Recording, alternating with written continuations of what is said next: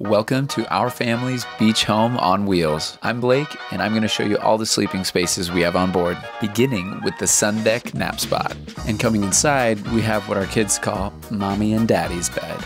Coming farther back and up to the second story, we'll find our toddler's room, complete with a robe rug. After quiet time, we can make our way downstairs to the nursery to have a nice bottle and decompress from any tantrums. Moving even farther back, we've got a couple more spots to show you, beginning with our transformable kitchen dinette, aka guest bed number 1, aka where I sleep in the doghouse. Just kidding, my doghouse bed is actually this full-size secret drop-down bed above the driver's seat, otherwise known as guest bed number 2. And for honorable mention below me are the 2 pilot's chairs, which make great dad nap recliners. Because we drove all the way down to this beautiful beach in Mexico, we get to count this last sleep spot, the waterbed. And in case you were wondering, our sleep record count is 10 people.